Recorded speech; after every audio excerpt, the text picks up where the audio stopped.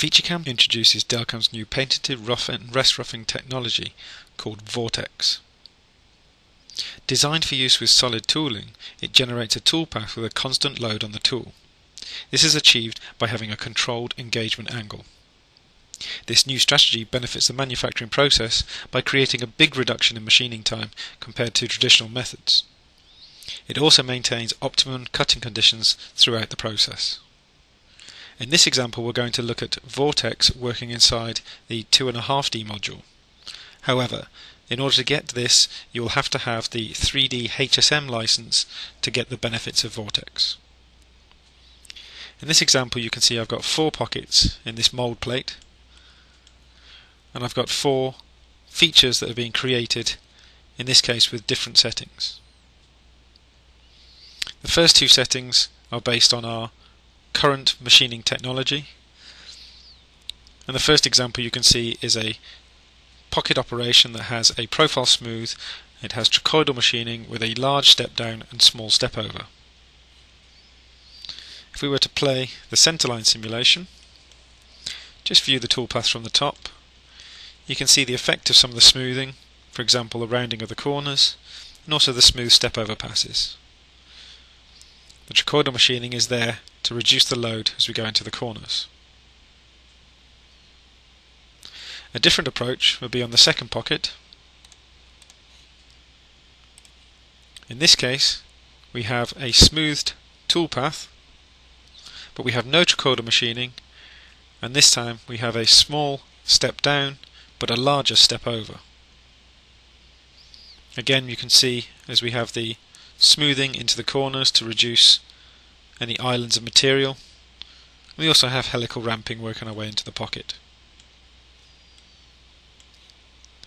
In the case of these 2 operations, if we look at the results tab, into the details, we can see the time it takes. So 8 minutes 15 for the full depth cut with the trochoidal, and 20 minutes for the smaller step down with the larger step over. The next 2 pockets both use Vortex. To turn Vortex on, we simply go to the strategy page, and from the step over type we select Vortex. We have a number of control parameters. In this case you can see we have the high speed machining profile corner percentage, which works similar to the previous toolpath types. But we also have a couple of extra parameters, in this case a Vortex minimum radius, so this will dictate whatever the minimum circle size is for our cutting, and we also have the point spacing, so we can specify what the gap is between the points for point distribution. In this first example you can see we have a small minimum radius and we have a smaller step over between the passes.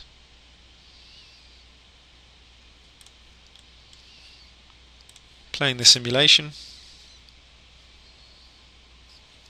we can see the shape of the Vortex toolpath.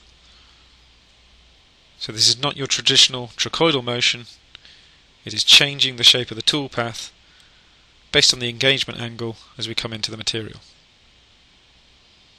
This greatly reduces the load on the tool and means we can run at very, very high feed rates. If we optimize this further, depending on the type of the machine, in this next example you can see we have a larger step over, and we also have a larger minimum radius. This will create larger circular motion inside the pocket. Again, previewing playing that centerline simulation, we can see we get larger pocket moves, similar shape, but obviously moving in a larger corner radius.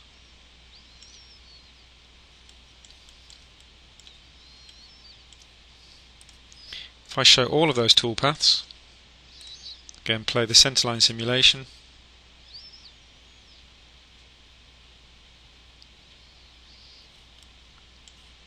and look at the results.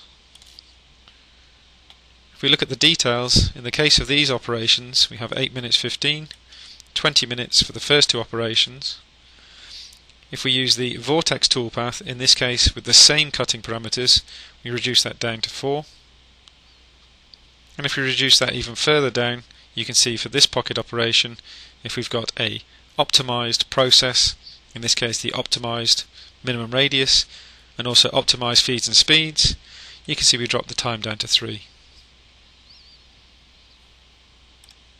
So this new Vortex toolpath gives us a much greater benefit in terms of the machining time and gives us our optimum cutting conditions throughout the process.